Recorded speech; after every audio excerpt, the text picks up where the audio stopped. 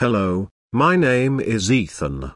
In this short video I will show you how you could benefit from HydraCAL fire analysis module developed by DataAb, to perform a comprehensive fire analysis using a real-world water distribution system.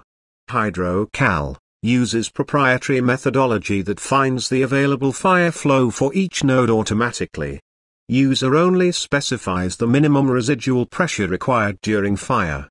The designer could also specify all, or part of the system to be considered for the analysis, and the program calculates the maximum flow that could be pulled out of the hydrant while the pressure stays equal to the requirement. Fire analysis with HydraCAL is very easy. All you need to do is to select the nodes that you want to have their fire flow and residual pressure estimated, and let the program do the rest. Let's take a look at the entire process and see how HydraCAL fire analysis work on an actual system which includes more than 4,000 nodes. I have opened an example distribution system in HydraCAL. As you may see, the system has more than 4,000 nodes. And I would like to calculate the fire flow for all nodes in the system that are located on water mains with diameter greater than 50 mm and less than 600 mm. Clicking this button will load the fire analysis module. First, you have to create a new scenario by giving it a name and pressing the new button. Then select all junctions. Enter the appropriate values for minimum required fire pressure, maximum fire flow, and residual pressure tolerance based on your network. Finally, if you want to exclude the nodes that are located on small local water mains, or system trunks, check the filters accordingly, and hit the Run button. Depending on the number of nodes in the system, it may take several minutes for HydraCAL to estimate the fire flows. HydraCAL benefits from parallel processing to speed up the calculation. Currently the model is being simulated on a laptop computer with 8 cores.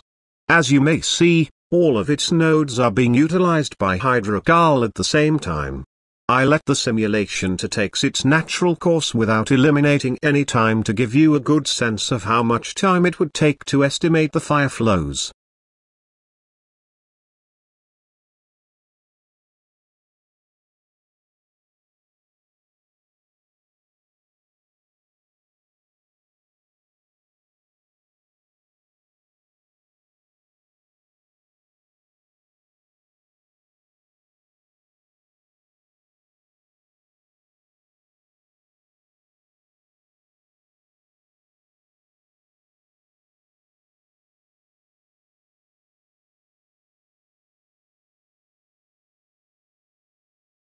The simulation is done. Now all you need to do is to categorize the junction layer based on fire flow.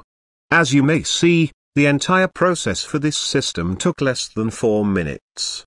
This allows to perform comprehensive fire flow analysis several times during the design process.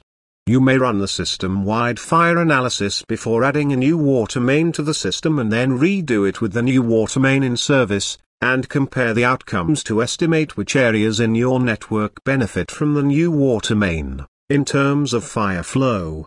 You may find more detailed example for comprehensive analysis on our website's blog section. The link to this blog post is provided in the description section of this video. Good luck, and enjoy designing.